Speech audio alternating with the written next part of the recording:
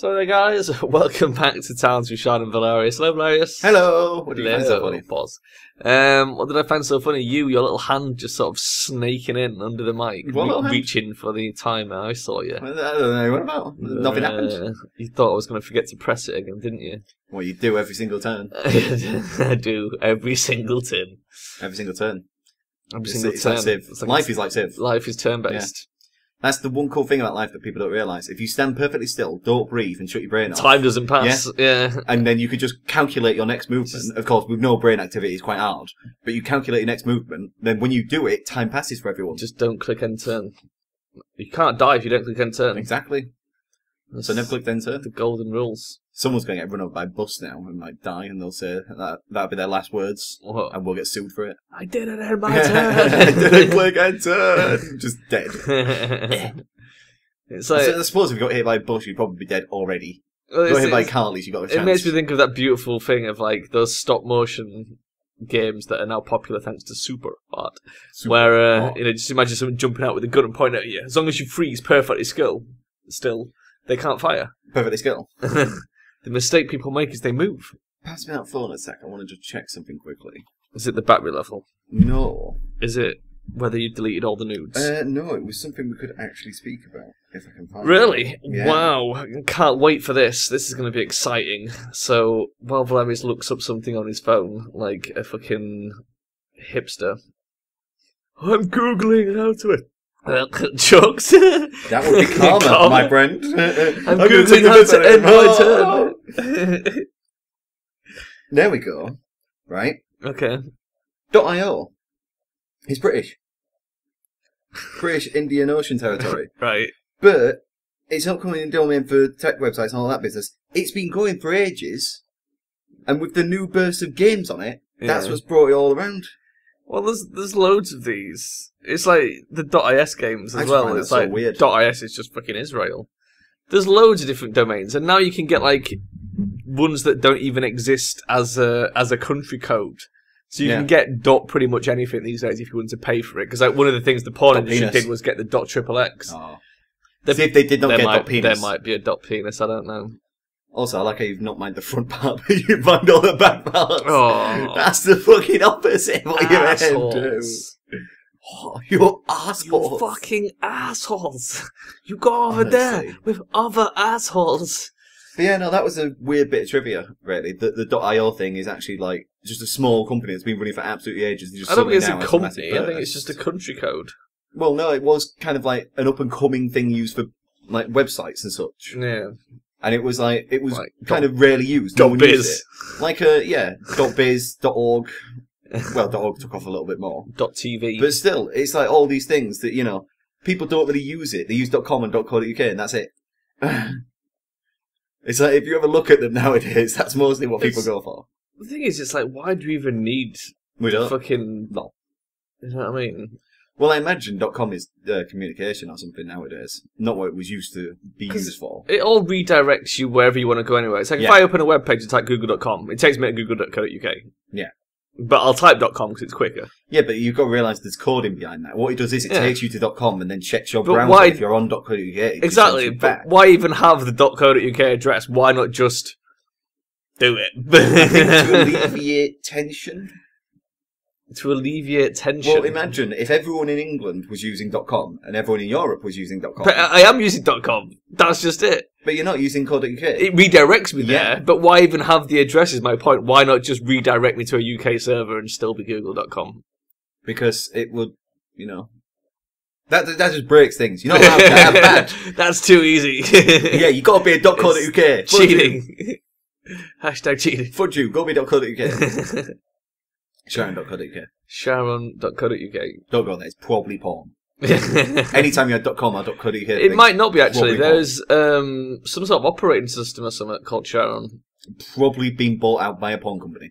Maybe. Who now has put porn all over their website. We should get a website, you know. Do you know if you go on beans.co.uk, it brings up porn? Really? Yeah. I was like really shocked. Apparently it was owned by someone else. Don't know who. Did you know that if you go on lemon party... No, no blue muffins, no lemon parties. No 2 girls, 1 cup. No man with jar, or whatever it was called. 1 man, 1 jar. Yeah, none of all them. Tub girl. No 2 girls in the sandbox, or whatever it's called. Kids in the sandbox. Kids in the sandbox. That was a classic. And that was fucking dreadful. That was probably the cringiest of all of them. Oh, at least that one days. was kind of. Yeah. Those were the days. And anyone watching this, don't go Google them things. Save your own innocence and don't listen to it.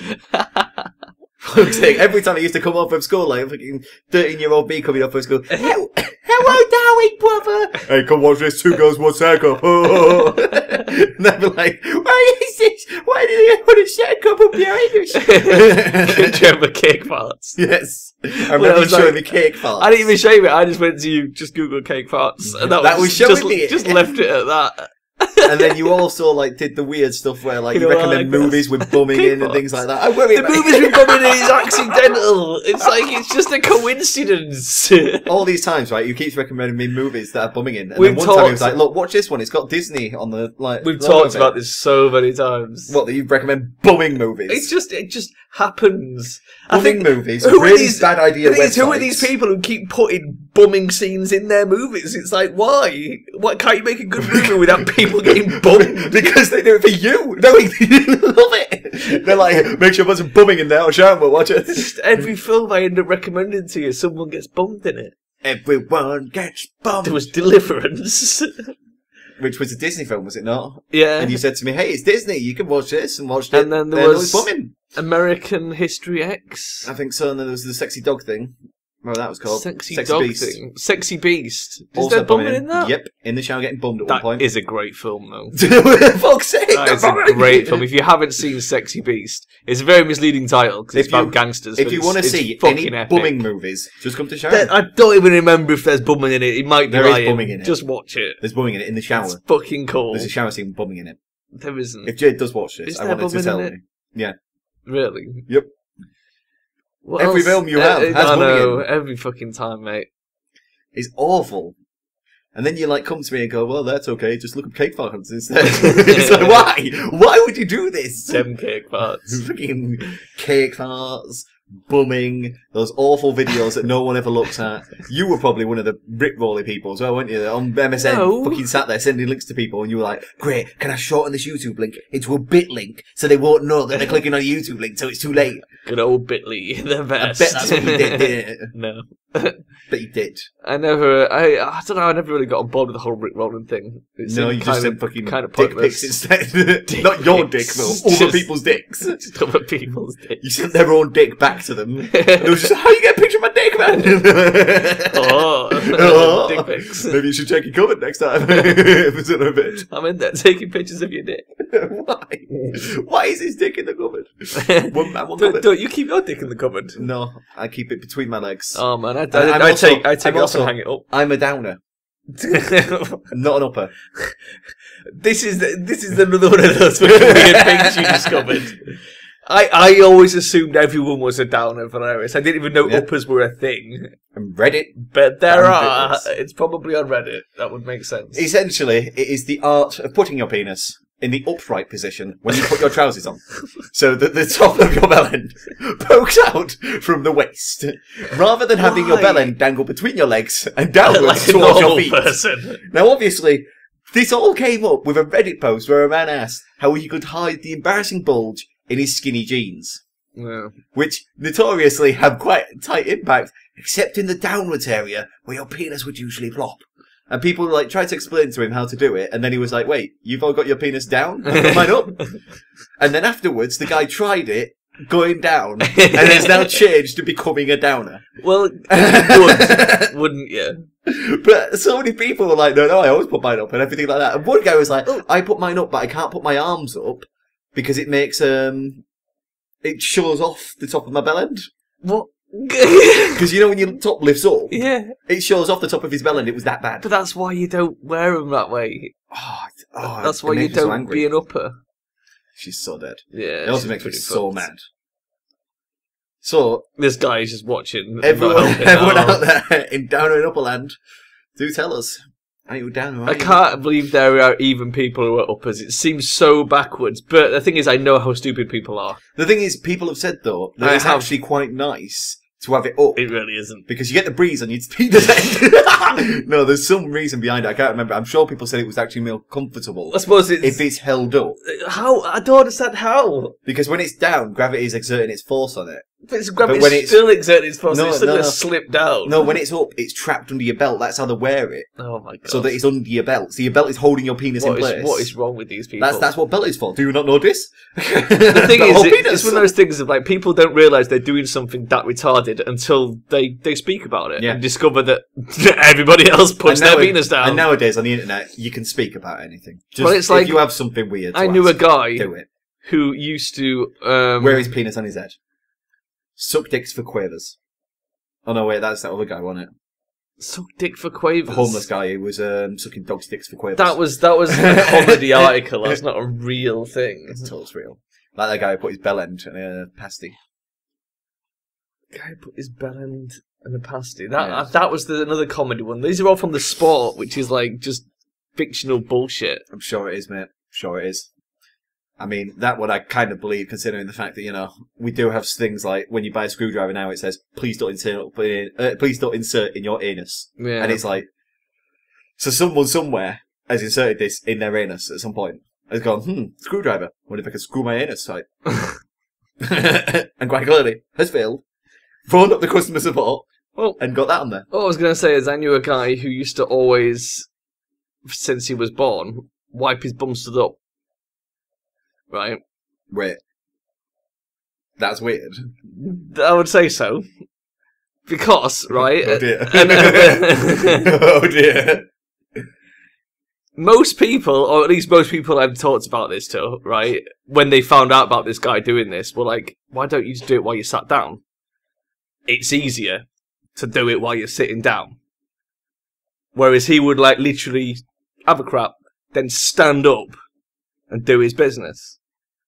Are you a fucking stander-upper? That is weird as fuck, mate. At least I've got a reason for it. What? I can't reach my arm on my fucking massive ass to wipe my ass when I sat down. Wow. I need to stand up and stretch the cheeks apart, mate.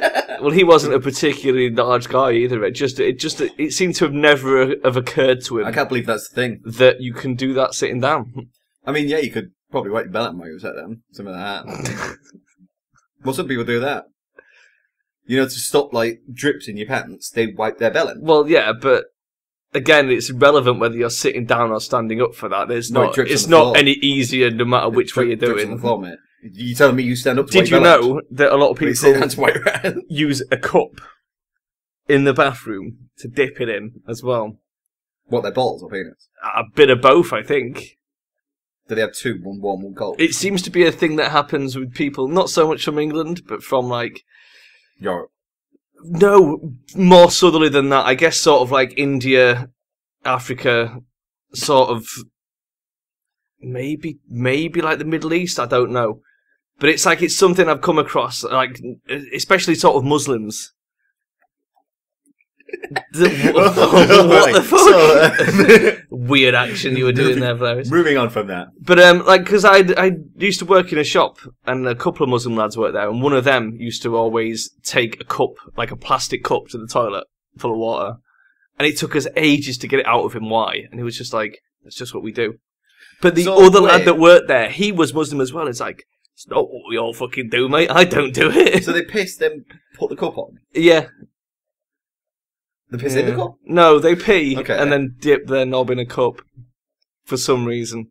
Well, for hygiene reasons, I would assume. There's got to be some reason behind it. Maybe it just, like, funnels out the shit. Maybe it makes him feel cleaner. I don't know.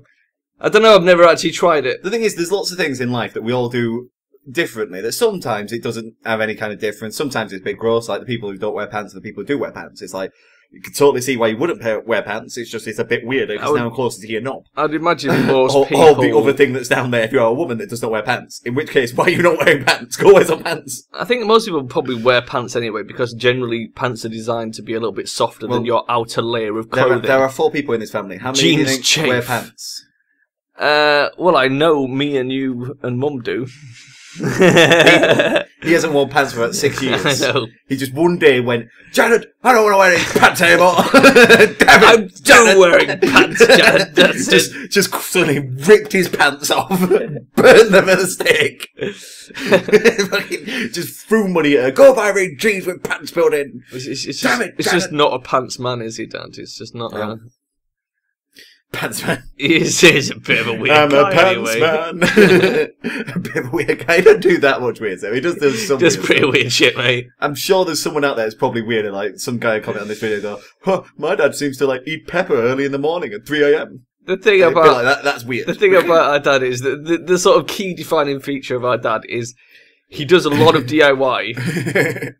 Badly. and he's also very bad at DIY. He used to be a joiner back in the day. Well, surpringly, he's not Which that is- bad is at like- DIY. yeah. If you ask him to build a shed, he'll build a shed. It'd be pretty cool. Yeah, But along the but line. the thing is, he can do it. That's the thing. He used to be Yeah. a joiner, which is like a carpenter, okay? So he can build things out of wood, and they're pretty decent things, okay? But during the doing of this, he will mutilate himself in increasingly elaborate ways. Like he ran an electric cable out to the shed, so the shed's got electricity, so that you can use power tools in the shed.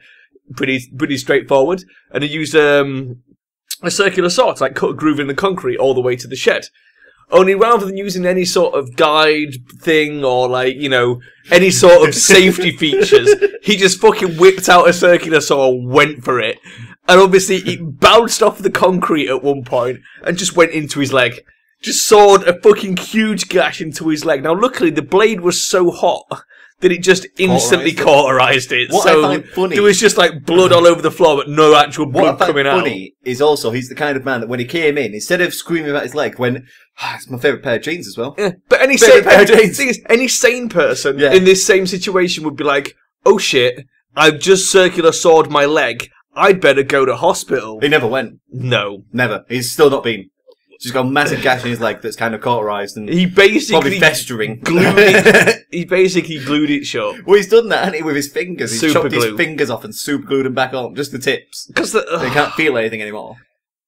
the thing is, you can super glue wounds shut. It's not. It's a thing, but it's meant to be a temporary measure to get you to hospital. It's not like. Don't You're just not meant to super glue your hold leg yourself back on, together yeah, with that's gaffer fine. tape and super Yeah. glue, yet somehow he does. And he survived the whole leg thing. He didn't go septic and drop off like you would expect. Somehow, by a miracle. Because it instantly cauterized. He and was He just fine. kind of washed it with. Well, he wasn't alcohol. fine. He was limping for fucking weeks. I was going to say he washed it with alcohol. He probably just drank the alcohol. It took so long. Purified it from the inside. It took so long to heal. And we paused. No wonder this fucking Yeah. caravan's not turning up. And then it's like, he was doing something, I can't remember what he was doing, but I saw him doing something with a screwdriver in the kitchen, and I was like, oh, that's not going to end well. I could tell, just by the method he was using, that this was going to be a bad thing. And then a few minutes later, he came in with his thumb just spurting blood, like literally like spurting blood. It does it all the time. And he was just like, I need you to do something with my thumb. I'm like, fucking chop it off. I was like, what the hell? He was like, it's bleeding. I'm like, yeah, man, you've hit a fucking vein there. You need to go to hospital. It was like, no, what I need you to do is fucking sellotape this onto the thumb. And he had this fucking thing, and I was like, oh my god, why? And then It was like, so we got this fucking thing, this like just wad of like material basically, and sellotaped onto his thumb, and it just like instantly bled through and ruined the sellotape. He was like, okay, have you got any gaffer tape, like duct tape? I'm like, yeah, I have. So then I had to go get the fucking duct tape and duct tape it on instead because the sellotape wasn't strong enough. And bizarrely enough, he's Oh still my God. fine. He's still kind of like, he drinks every night, he goes on vacations, he parties. He's, like, one time he brought the suitcases downstairs and he just basically froze because he'd, like, broken his entire back. that was actually hilarious. He was stood on the stairs just like, someone take the suitcase off me, I can't move my back. And still when he got to the hospital, he's like, it's okay, I'll just have a drink and it will heal. Like, every part of my body. I'll just have a few whiskeys, I'll be fine. He's done that thing where he hurt his feet. You remember that? And like for driving, she was like, "Oh, yeah, he has some problems driving, so his feet and everything." And then night before, he was just like head hammered. Like, as long as I'm drunk, I won't feel anything. I don't think it hurt his feet. I think that was fucking gout from all the goddamn whiskey. That probably is, yeah. And then he was like, "I've got gout. Pass me whiskey. I need to cure it." Drink all your problems away. Drink all your gout away. Can't feel your toes. Nobody knows. These old school dads can fucking do shit like this and get away with it. It's like if I tried, if I fucking sawed my goddamn leg off and just ignored it, it would fester and I'd die. Yeah. I mean, if I get like a cut, it immediately starts to fester and weep and. You have to wonder. And well, it's like you said about him chopping the fingers off. It's like that was a legit thing that happened. It was when I was little. That woman in the street. You weren't actually born. You've only got that on second-hand knowledge. Oh yeah, Mum told me. She was like, so basically, he chopped off all his fingertips. This was while he was a joiner. He came home from work with his fingertips in a bag. And asked Mum to basically glue them back on and then, like, stitch them. I bet you any money. And he'd done it on a bandsaw. He'd been putting, like, wood through the bandsaw, and it had gone straight through the tips of his fingers. Now, not like the whole thing, not, like, down to the knuckle, just the tips. Yeah, just the tips. But just the tip. Rather than do anything fucking sane, his instant thought was, right, put them in a bag, take them home, glue them back on. Once they glued on, sew them back on. And it's like, and they healed. He can't feel anything in them because obviously the fucking nerve endings are dead. But the skin bizarrely healed. It healed. Amazingly, it healed. As we said, the skin healed, but the nerves never did. So it's like, if you ask him to pick up a hot pan, he can't feel how hot the pan is. But somehow, his fucking hand still heals from this. It's unbelievable. Oh god, it's amazing. The stories you can tell how about he gets away with it. It just is like... The thing is, I bet when he came home, he got all his fingertips glued back on and then went, get me a whiskey. Yeah, probably. Just that seems to be the cure. Just fucking whiskey and super glue. Whiskey super glue with a bit of gaffer tape. Bit of gaffer tape. Just to hold it all together. Duct tape, love. Whack, whack. It's got so much duct tape on him, he will start whacking. Oh, God. This guy. No, I don't know how he does it. We've fleeced these merchants for so much, you know. We've got 37 grand and they've got 1,000 each now. We've taken all of their money. It blows my mind how he survives all these things. It is bizarre. And it's just, the worrying thing is, it's like, what next? It's only a matter of time till something else happens. Well, the worrying thing is, what if it one day happens to us? Well, the thing is, one day it'll be something so serious that he'll either go to a hospital or die. And he won't go to hospital. He fucking hates hospitals and doctors and all that shit. It'll be the death of him. It really will be the death of him. Well, it's a good job he's got a family. Because if he was one of these little old men that lives alone, one day he'd take it too far and they would just find him like weeks later, just like, I don't know, just with a fucking drill bit through his knee or something, where he's drilled a bit of wood and like drilled it into his leg. Find him weeks later, circular saw on the ground, 2 legs down, he'll be sat in his chair on what's left of his ass. One of those men who accidentally nails with a glass of whiskey still in his hand, just frozen in a death pose. Rigor mortis just saying. One of those men who accidentally like nails his foot to a floorboard or something. Nails his hand to his knee. Just sat there with his hands always on his knee. Oh, that was in the young ones where he nails his knees to the fucking table. The That's amazing. He's nailing the plates down. The thing is, you can just imagine, right? Just him nailing his hands to his knees. And as you go, are you going to get up and see us? Can't nail myself to the table.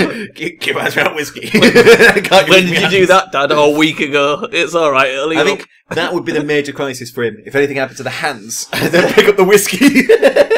Anything else is quite okay. If the legs go, can still drink whiskey. If the heart goes, can still kind of drink whiskey. He's the kind of guy, if he chopped his fucking hand off, his first thought would be, how do I sew this back on? Well, no, it'd be gaffer tape and super glue. We already established it. It's a bit of super glue on the stump. He'd be super gluing the veins shut to stop himself bleeding to death.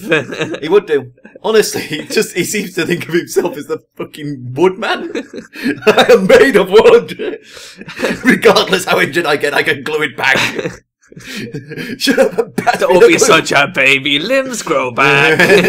No, they don't. He totally would like have some way of making it grow back, though. He'd probably glue his limb back on. And then you'd be like, can you use it? Nope, just drags me out me. But